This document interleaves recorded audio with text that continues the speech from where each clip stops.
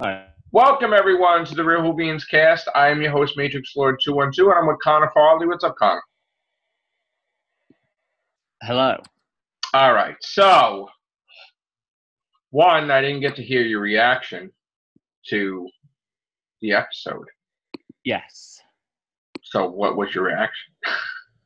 I liked it, actually. A lot Yeah. better than Saranga Conundrum. Yeah. No, it was a good episode. I thought it was one of the best. You didn't think it was one of the best, or you were like okay with it? Yeah, I thought it was one of the best. The thing is that I just feel like while every episode is good, apart from Saranga Conundrum, every episode's brilliant. Even on rewatch, I'm bored by it. See, that's exactly what I've been saying. You can't rewatch them. Because there's no threat in any of them. This is what I'm saying.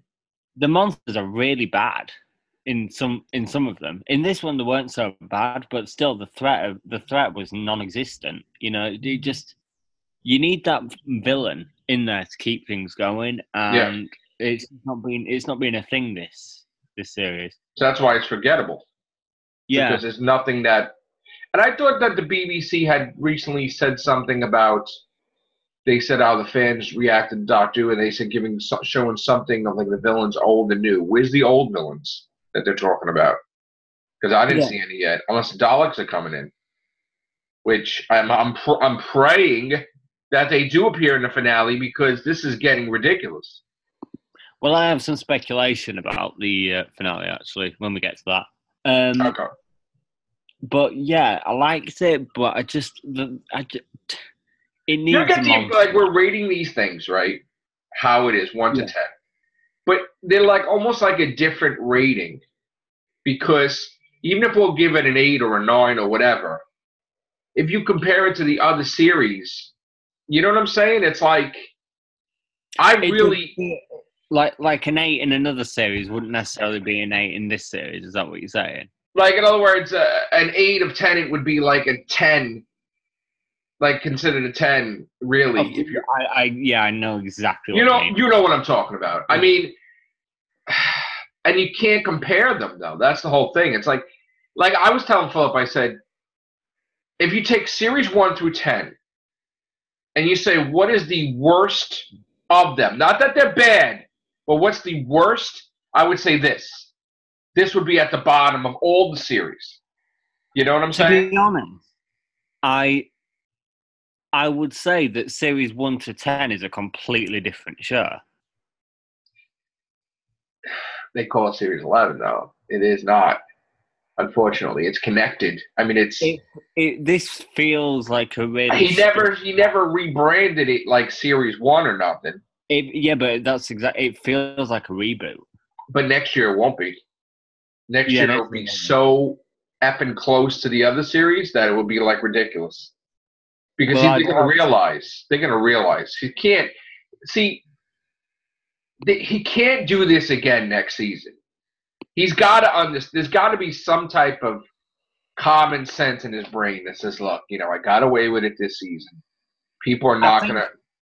I think the way that I would describe it is that I'm loving Doctor Who at the moment for what it is. What I'm not loving is this series compared to the others. Right. You can't compare them because the other ones are far superior. Like I said, it feels like a different show all of a sudden. I know the thing is weird too. Tell me if I'm wrong, okay? Do you get that the soundtrack doesn't fit with? Oh no! I absolutely. In fact, I've never gone on YouTube, gone on BBC iPlayer, and gone back and listened to the soundtrack to an episode more than I have since the first episode because Sega Nakanola is by far the best bit of this entire run. He's absolutely. I love the soundtrack. Okay, it's absolutely fantastic. But you feel it fits with the episode? Yeah, I really do. But you like it better than Murray Gold? Yeah, way better than Murray Gold. God, Really? it's not even close. Wow. Yeah, I was getting really bored of Murray Gold. And more. There was a point where I did like Murray Gold, but I mean, God, Sega Nakamura was just kind of really kicked him to the curb. To be fair, in terms of he's great. Like I think he is honestly the best thing that Chibnall's done. So we're almost done. I mean, we got 4 episodes left and a special. Yeah.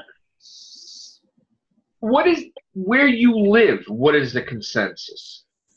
Like, you have to have friends there that watch Doctor Who. I mean, in the UK, what is you people you see on the street, people you know? Now, I'm not talking like in general. I'm talking about people you know.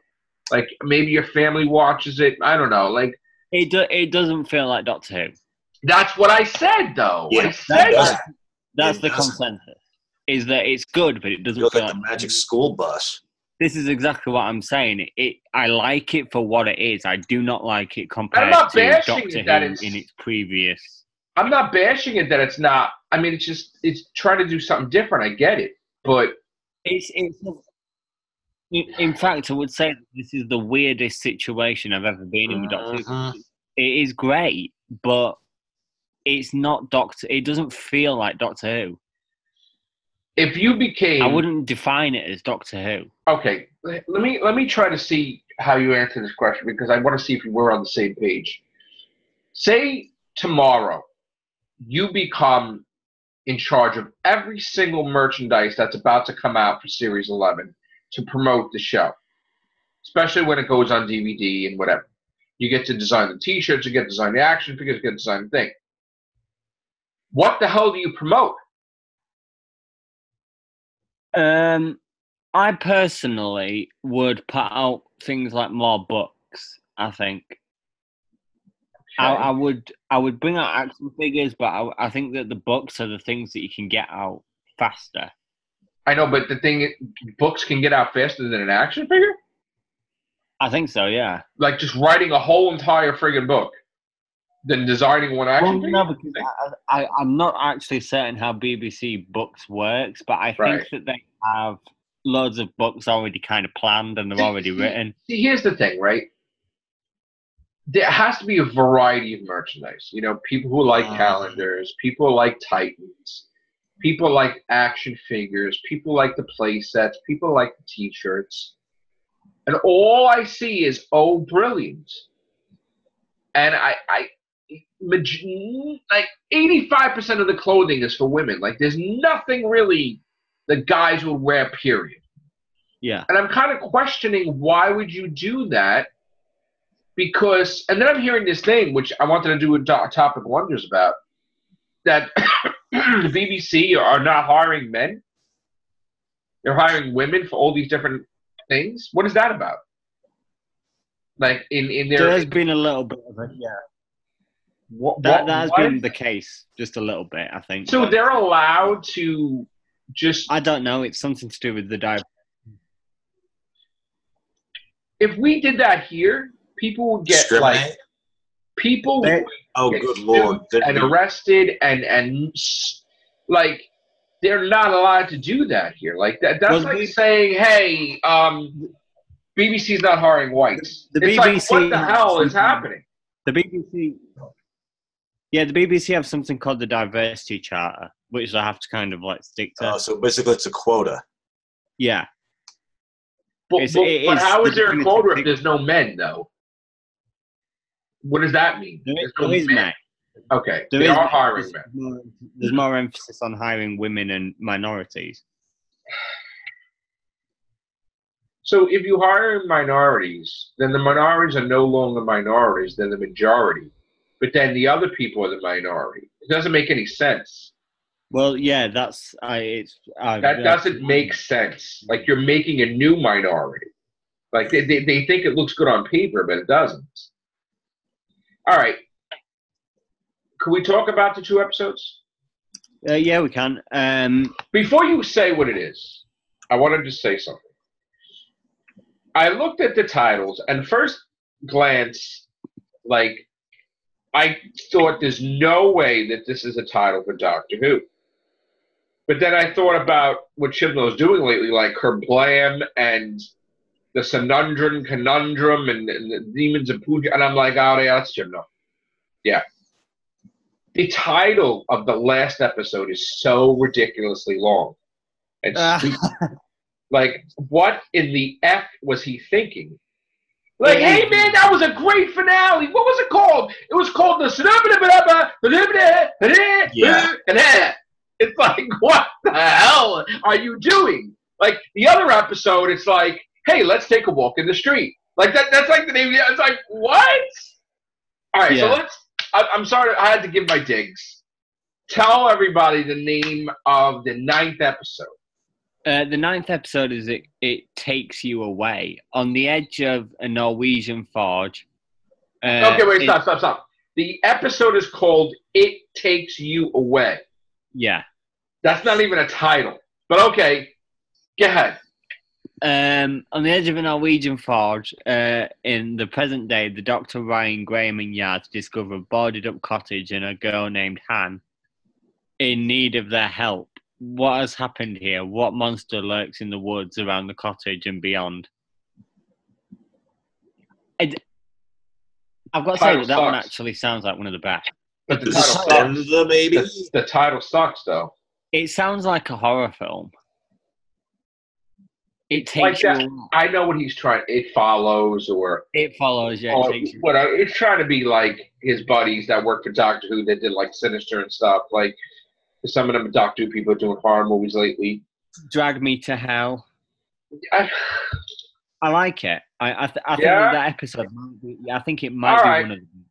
All right, but the other one is bad. I think. Go ahead. My God. Could you say it right or no? Yeah, I can't. I'll say it wrong. You know that, right? Okay, go ahead. The Battle of Ranskoor Av Kolos. Is this a Star Trek Next Generation episode? Remember when Picard was trapped on that one planet, and they referred to a battle and all that? Okay, wait. Say it again. Say it again. So let me see if I can say it again. The Battle of Ranskoor Av Kolos. The Battle of Ranskoor Av Kolos. Like, I can't even say it. But yeah, all right. Right. On the planet of Ranskoor Av Kolos lies the remains of a brutal battlefield, but as the Dr. Graham, Yaz and Ryan answer 9 separate distress calls, they discover the planet holds far more secrets. 9? Hold on. This is where my theory comes in. Do you want to hear my theory? Yes. All 9 distress calls are all 9 monsters that we haven't seen defeated and we will not see defeated in the series. Defeated? What do you mean monsters? All monsters? Well, you know how it was actually particularly noted after like the first 3 episodes that none of the monsters are gone. They all like teleported off, or they all just disappeared into. I mean, like it's an. Like, I think that all 9 monsters. So I think Tim Shah, the remnants, Krasko from Rosa, maybe the spiders. Wait, hold on. This is something that if Doctor Who was watching their adventures as a TV show, like, you realize how stupid that sounds, that every single monster they face just so happened to be. This is like I was saying, that they'll do like a 5 doctors thing without the other doctors. She'll be on a damn thing, and she'll be like chess pieces. They'll be moving her to fight all the things she fought before. This is what I said. That's what it is. I think that's exactly what they're going to do. I think all them monsters will come back. So everything from Tim Shah to episode 9. Oh, typical Chips. I called that. God. All right, so that's not even the special. Writing. Because you've also got making it too easy for the Doctor. 9 is a terribly specific number as well. 9? Do you not think 9 is I named my book 9 years time. Yeah, I have a thing with nines too. Okay. Yeah, but I mean, without it just sounds too specific not to be that. Is what I'm trying to say. So weird that he chose the number 9. It's very interesting. For episode 9, yeah. And then there's 9 episodes. My 9th book was 9 years time, but like, there's a reason I have the 9s. All right, but because the reason why I think that sounds like a condition for pills, there, No. Joe. You get the 9s. The reason why I think it's 9 distress calls is because the 9 distress calls are all monsters from the series. Do we even have 9 monsters? Yeah, we have Timshar, the Remnants, Kraska, the Spiders, the Pting, the Tajarians, whatever they're called, from this week. They're not villains, we'll have Kablam's thing. Okay. We'll have episode 8. But I can't remember the name of episode 8. The Witchfinders. And Alan Cumming will probably come back as well. Because remember he said he was going to come back? Yeah. We'll have the one from that Norwegian, It Takes You Away, and then we'll have the finale. So I think it'll be. So who's behind all of this, though? There'll be this big bad, I think. Yeah, like Missy or something, or Olivia quite. Colman, or. Oh yeah. In fact, it might be a surprise guest star. Might be Olivia Colman. Yeah. Surprise! There's an actual plot. And what's this? Okay, so, and the odds that the Daleks appear in the finale are what? Very slim. Really? Yeah, because I don't think they'll have any more than them 9 monsters. If that prediction he's gonna have to renegotiate that contract. That's for sure. But all right. Because you wouldn't want to like fill the episode with like 15 different kind of monsters. Just have Daleks in there as well. Well, what if we had handkerchief monsters the whole damn season? Yeah, I would. Because there's nothing here like to. Hey man, did you see Doctor Who? Yeah, what happened? Oh, handkerchief talked to her and said timeless child. It's like, okay, it's. You want to attract new viewers. How can you attract new viewers if a cloth is going to kill you? Like that's the whole thing. It's like you got to attract new people. You got to bring them in. Well, how do you bring them in? You bring them in with the best. This would not attract me to watching Doctor Who if this was my first season. Right. You bring them in with the best that people remember, like, of the show. Like, just all right. So. In fact, there is an interesting thing about the finale, which we haven't actually seen before. It's the final show?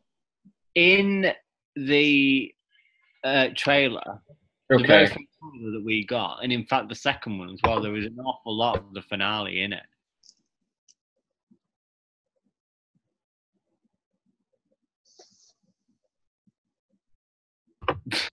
I'm blowing my nose, okay? I got a cold. Okay. So you're saying that the whole finale, most of the finale was in the trailer?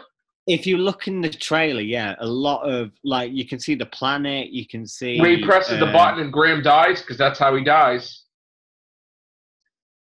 Yeah, that's that where they've got the head implants in, them little disc things in the head. That's the finale. Mark Addy's character is in the finale. Who? Mark Addy. Played King Robert in Game of Thrones. He was in that in the first episode, he was in that trailer at the end. Okay. With all the guest stars. That was absolutely fucking pointless. Yeah, he was in there as well. Are you excited about the finale? You took too long to answer. You took too long to answer. That means no. I'm you want to be. You want to be. But you want to be excited for it, but well, they've just got to show me that there's some threat first, because she's just. I haven't seen any threat in any of the episodes. She's having too easy a time with it. Hello, I've been saying that. Didn't I say throw the kitchen sink at her? It's too fucking easy for her. Didn't I say throw the kitchen sink at her? Yes. Didn't I say that they're not going to throw the kitchen sink? That they're going to make it so fucking easy that it's going to be ridiculous? Yeah. Because they don't want their new doctor to be challenged. It's dumbed down Oh God, it's dumbed down. Thank you. Is he going to fix it? I hope so. Does he know what's wrong with it? He doesn't know. He has no clue. He doesn't want to know, I bet. I bet you he's ignoring everything.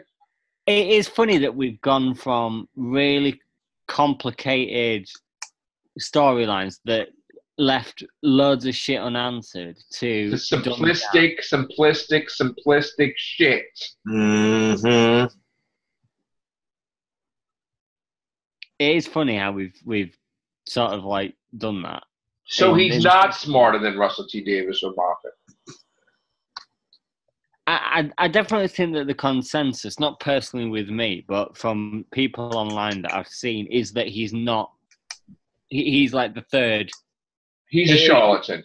If you were to rank them three, it would go maybe RTD, Moffat, and it'd go in the order that they came. Right, that's the way I would say. RTD, Moffat, and then that. He's the worst of the new Who showrunner. Shit. He's supposed to be an improvement. He's supposed to be better. They said they took time picking a replacement. You don't pick a replacement if you're going to do less. He's got to get his shit together. Okay? You know what? I can't believe I'm going to say this. But if he can't fix this, he's got to be replaced. Well, no. Listen to me, Scott. They're definitely not going to the next season. It's beyond a shadow of a doubt, 1,000,000% he's doing the next series, right? Okay, it's Connor. Yeah. If he doesn't fix this, and we're going to get a series 12 of the same easiness, and you have a choice, do you fucking delay it a year so he can get his shit together and sacrifice a damn season? Or do you just let him pop out the same bullshit? I just let him pop out the same bullshit, to be honest. Really? Yeah. Oh, my God. I wouldn't. If this is what he's going to do to a show, then I'll be nice. I'll give him half a season, then I'd sack him. He's not going to bring anybody back, ever. I think the BBC don't even care about the show anymore. Oh, my God. So, wait. If I didn't know any better, Connor, this would be like the same shit that happened when Doctor Who got canceled. Where they kept changing the fucking time slot. They just fucking, after a while, it was like ridiculous. They didn't give, so they don't even give a fuck about the titles of the episode. They don't give a fuck there's any villains. Was he hired to end it? Yeah, so I'm starting to wonder. I honestly, I think that Doctor Who is past it. No, it isn't. It is. I think there is, on TV these days, there is 10 times better stuff. No fucking way, man. We can see that from Waking Up. No, I refuse to believe that. Because this guy fucks it up. No way. It has got fucking so much fucking potential. Just because this guy fucking didn't know how to do it. Get him out there. I'm telling you right now, this show could go fucking anywhere. Do you imagine if they started to have a pair of fucking balls and they started to bring people back and they didn't give a fuck about people's opinions like other writers and shit, and you start seeing the fucking Weeping Angels and you start getting a fucking description of that shit that ties into fucking Gallifrey and stuff, and you start seeing shit like they reveal that maybe the fucking War Doctor was just an extra regeneration and then where the other regeneration go, or you fucking Omega or some shit. Like, if they really got into this stuff and deep and dirty and, they started developing Madame Gravarian's character, why the fuck did she give up a whole life to go to join the church to fuck this guy up? Like just all this stuff, tie in David Tennant's tenure to fucking, just go in it. Just don't give a fuck. Just go in it. Fix this shit. Have a fucking pair of balls. Have some fucking sacrifices. Have some shit. Maybe a fucking companion's angry at him. Maybe a companion turns on him. Maybe some shit. Maybe Perry's fucking pissed that she got to be staying on a fucking, that fucking guy. She didn't want to live that life. Just dare the fucking, just push it, man. Push it. Do something. Let's see some negative effect when the Doctor does shit. You don't fucking do shit all the time that winds up to be good. Like, let's see shit. Let's see Unit turn on the Doctor and put the whole fucking planet wrapped around with this TARDIS can't land. Let's see some crazy shit. Let's see the Doctor get angry. Let's see the companion. Let's see a fucking enemy fuck with the Doctor, like, personally. Like, just go after people he cares about. Like it's a goddamn race to the next companion to save him. Do some shit in here, man. Have the TARDIS travel to another fucking universe where the whole fucking universe is run by the fucking Daleks or some shit. Because when they went into the void, they wound up there or something. Like, let's go. Like, go into different universes like Inferno that time. Or, you know, like, let's do it. Let's do it. How about someone's pissed off that Doctor erased himself from the fucking databanks, and they're like, well, fuck that. And they send people to kill him or some shit. Because they don't like their fucking records messed with. Or how about a whole race that's all about bookkeeping and shit? They just, like, fucking angry. They send out assassins to them. Like, Medusa Cascade, the fucking Jadoon. Like, let's get some shit going on. Doesn't have to be on Earth. Let's do shit in the galaxies. Yes, I agree. Let's have the Doctor go right into the fucking middle of a goddamn fucking war, where it lasts the whole fucking season, and he has to deal with the whole. He can't even fucking leave there. That she has to, like, deal with these fucking people, or else the whole fucking war in the galaxies can expand into the other galaxies. Let's do crazy shit. Like let's see, you know, all the fucking experiments of Davros. Somebody decided to pick them up and fucking advance them themselves, or some shit. Like, let's see somebody screw with the Daleks. Let's see like the Cybermen like at war with each other or something. Like, Jesus, let's fucking go. This whole fucking universe of stories. So much shit. So much shit. Rose Tyler returns because fucking the Doctor just wasn't the Doctor. He was part of Donna Noble, was part of this, and he wasn't the Doctor. He was fucking the Valyard or some shit or whatever. Like, let's go. How about this? He turns out to be evil. Yeah, he turns out he slowly becomes fucking commit genocide every fucking week. He wants to commit genocide every week. How about you do a fucking thing? Dude, everything that was going on, the same thing that affected Don Noble affected him, so he eventually turns evil. And how about you do this shit? How about you do a thing where you explain, it could be nothing, but now you make it something, that the Metacrisis Doctor doesn't have any regeneration energy. And something's going on, and he needs regeneration energy. So what does he fucking do? Somehow he's got a TARDIS. He goes to every single time he fucking regenerated. And when you see this stuff going into the air, into space, he's fucking sucking up all the fucking regeneration energy in some type of thing, right? Sort of like they did the thing where they made the fucking thing faster. You know what I'm saying? Like, not fast. What am I thinking about? I'm thinking about Solo. Anyway, whatever. But like he's sucking up all the energy or something. And like, because all the time the regeneration energy goes like there and in the sky. Like, why does it do that? Where's it going? You know, like let's just dare the fucking impossible. Let's, like, you know, bring people back. You know, have Tegan Jamaica smack her in the face and say, you know, why did you fucking, like, why didn't you visit me again? Like, what the hell? Like, let's see shit going on, man. Let's see Donna Noble being a Christmas fucking Scrooge, rich and all powerful and evil, because the Doctor erased her memories and shit. And then she has to deal with Donna Noble. Let's do shit like that. Let's do it. And there you go. There's your in-between episodes when the show's off the air. Let's do John Sims Master. The ramifications of the Doctor. Let's see John Sims Master refuse to fucking regenerate and try to do like a Capaldi where he don't want to be fucking Missy, and then all the shit in the universe is starting to fall apart because he's going to fucking alter the whole fabric of time not to become Missy. And he finds a way to fucking cure himself without regenerating. And then the whole shit goes fucking crazy. Let's do shit. Let's the amount of stories that you can fucking write, it's amazing. You could spend fucking 5 years trying to solve Moffat's fucking plot holes. And we just came up with like 3 or 4 things right here on the show here. Bammed it out. Yeah. How about that race with Capaldi? That the guy like was like Odin and shit, and they're like egos and they have to conquer everything. How about the Doctor just pisses them off and saying, oh, I bet you can't defeat the Daleks, and then they go after the Daleks, and it's like a whole fucking thing like that. Like he just decides, you know, like to trick them and shit. Like, Why didn't the Daleks interfere when the Doctor was with River Song for 24 years? What held them back? They wanted him to be happy. So if he was happy and he left them alone, what the fuck damage was done? What did they do? When did they take over? Because they weren't just sitting around. So they probably took over galaxies and shit. So let's see that.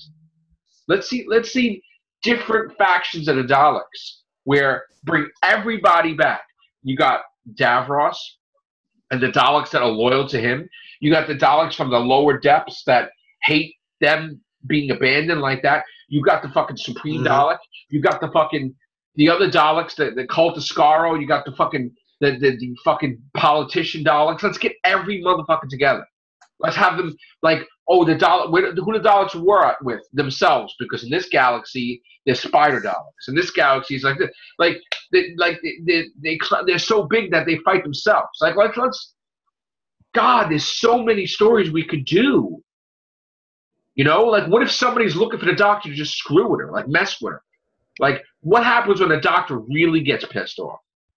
Let's push the boundaries. Why did the Alliance form? Just to put the Doctor in Pandorica. Maybe we didn't see something yet. What about River Song mentioned in the Pandorica Big Bang? There was a Nether Queen. Maybe when time is like altered, there's this queen that's in charge of everything that's erased. Let's see that person. There's so much, Con. I could fucking write 25 fucking things. You talking about the Nether Queen? They could try to fix it if they really want to fix the show. Have it set up that the Nether Queen is the 13th Doctor. We already did that with the Watcher. I know, but still, it was just people are so confused by that. The Watcher and the fucking Valyar. You know, but it's like, let's really get dirty into it. Let's not be afraid to get dirty, our hands dirty. Let's fucking write Doctor Who, man. I'm so fucking motivated right now. I could fucking write like 50 fucking stories right now. This is what Chibnall needs, and he doesn't have 9. I just posted 9. He doesn't have the passion. He doesn't have the fucking passion. It's like, I need to explain this agenda in an episode of Doctor Who. Like, he's not passionate. No, you don't have to explain the agenda. There's no fucking way he's passionate about it. If he was passionate about it, he'd be fucking out there fucking promoting shit out of stuff. Like Stanley was promoting Marvel, making everything for Marvel. This motherfucker will be out there talking. You wouldn't be able to shut him up like Moffat. Moffat was passionate about it, but he had an ego. Yeah. He had an ego, and he didn't listen. He didn't listen. Russell T. Davies was like, great about it, but, he just didn't, I don't know. It's just, we need that passion. I don't think Chibnall's passionate about it enough. I don't think so. It's like he's just there to take up space. That's all. It's like when people are saying, "Oh, Chris Chibnall, are you proud of this?" And here it is. This is the episode, the Conundrum. It's like, you should be, when you create something, you should create something that you're fucking proud of that shit. Mm-hmm. Like George Lucas, I created fucking Star Wars. That's right. Empire Strikes. Yeah, fucking damn right. Indiana. Yes. Is Chibnall fucking proud of what he's creating, or is it just a job? That's what you got to question. To me, it just feels like he's just. I think it's just a job, Connor. I think it's a job, Connor. I don't think he's fucking proud of that shit. I don't think he'll put posters in this house of his shit, like of fucking Pating and all these other fucking different things, and I don't think the Stenza. I don't think he has fucking posters in his house. Moffat has a fucking weeping angel in his backyard. Okay. Why does he have the weeping angel in his backyard? I think the thing about Moffat is that he's a bit egotistical. We know that. But he has a fucking weeping angel in his backyard. In his backyard. Him having a weeping angel in the backyard might not well be about the fact that he's proud of it. It might just be about the fact that he's got an ego.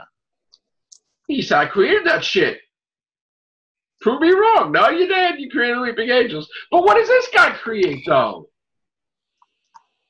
Pating? I don't even think did he create that? No. Is he proud of anything he created this season?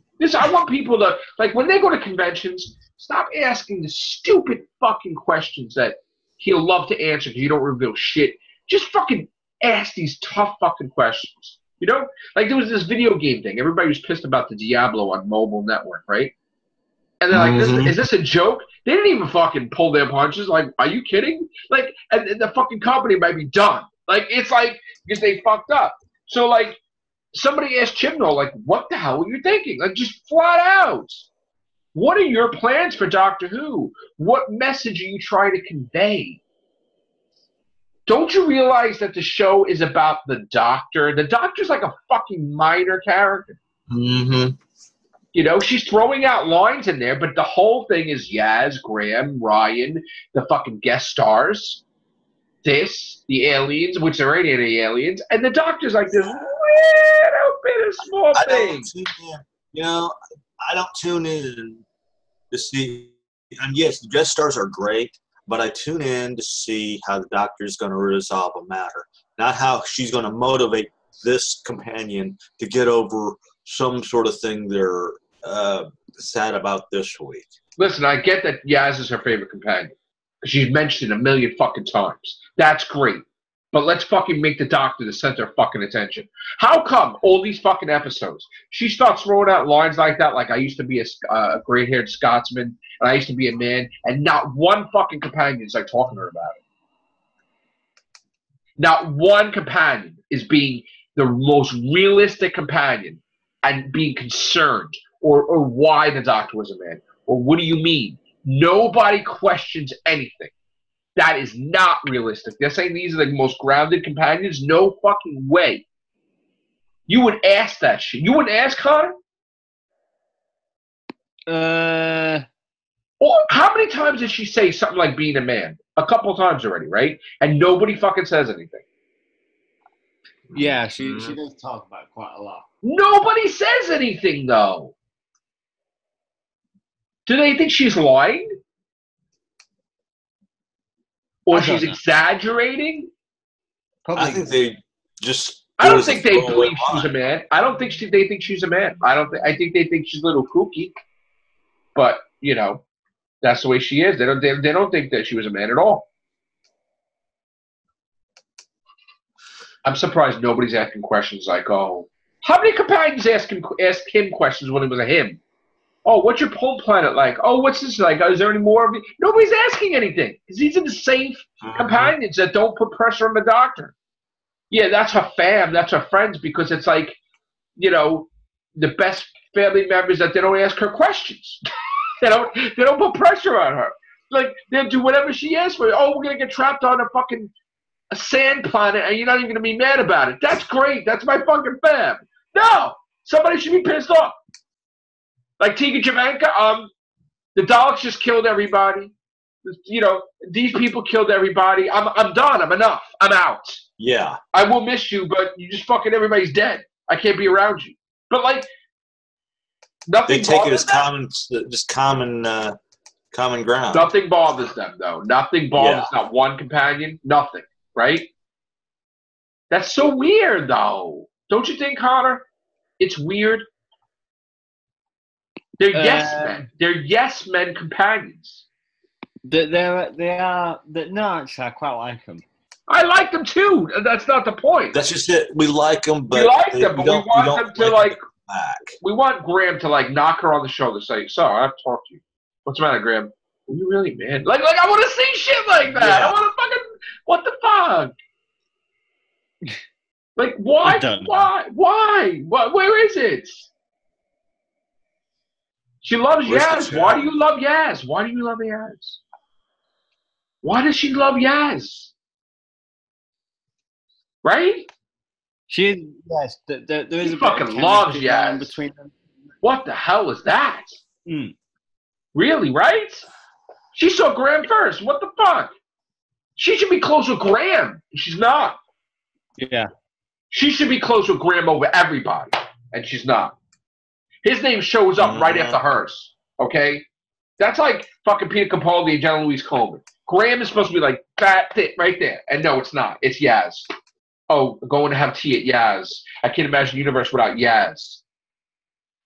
What the hell? Ryan's just fucking there. Ryan's like the Rory, right? Like, oh, Ryan goes, okay, you're going to ride a bike? All right, Yeah, take care. Ryan looks like he's ignored. She wouldn't care if Ryan, like, she was dumping them. You notice how she was dumping all of them, but then she's looking at Yaz? Yeah. Like, you want to come with me? The hell with everybody else? And then Yaz is the one that said something to her, and she went right to Yaz.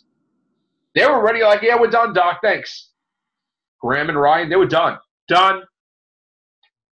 But Yaz, man, she was probably going to pop the TARDIS back and go to Yaz's house and ask her to travel with her. I bet you. There's no way. I don't know. Female-centric. I want to know the doctor's opinion. Yes, basically another one of those shows that's become female-centric. I want to know if the doctor is mad at Ryan that time when he just did his own shit. He could have been fucking killed. I want to know if she likes Ryan or Graham. I guess she does because she said the fam, but I want to know how the doctor feels about shit, though. I don't get that. Like, what does she want to do compared to other doctors? You know, like Peter Capaldi's like, I made some mistakes. It's about time I fix things. What does she want to do as a doctor? We don't know.